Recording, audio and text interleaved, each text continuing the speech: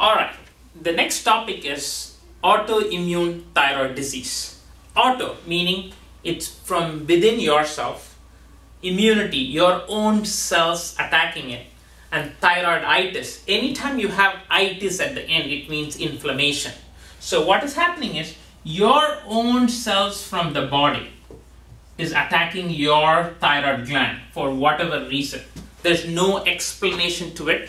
There are two common antibodies which are found for low thyroid activity. They are called as thyroid peroxidase antibody and thyroglobulin antibodies.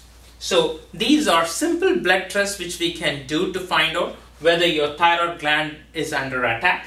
When I'm talking about hyperactive thyroid gland or overactive thyroid gland, there's another antibody called TSI, thyroid stimulating immunoglobulin, and that will activate the thyroid to produce more hormone. So in other words, autoimmune thyroid disease can be a low acting thyroid or a fast acting thyroid, and some children can have both successively. Some children will have one. The most common one is the low acting thyroid. The fast acting thyroid or hyperthyroidism is relatively less common, a little bit more difficult to deal with.